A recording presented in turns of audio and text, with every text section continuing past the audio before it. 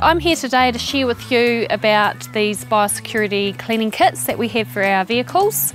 These kits are here to be able to clean our equipment such as our footwear, our waders, any equipment that we might have used in waterways or in soil, so that we can clean them before moving on to another property.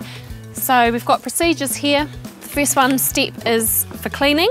So for our cleaning, we've got a bin to put water in.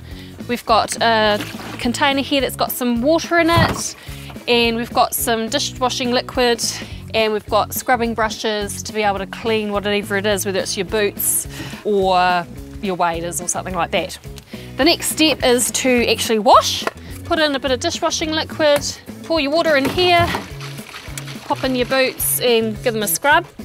And the last step is the disinfectant. Now this is an important step because the disinfectant actually kills viruses and bacteria and fungi. We have decided as an organisation to use Citrox.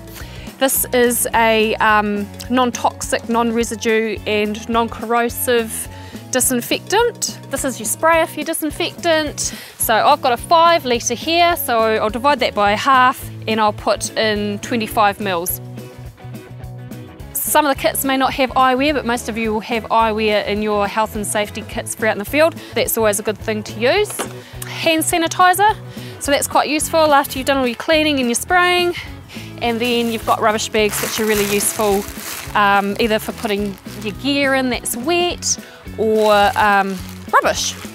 So all of us that are out in the field and moving between properties need to be doing this cleaning every time to prevent the spread of pests and diseases.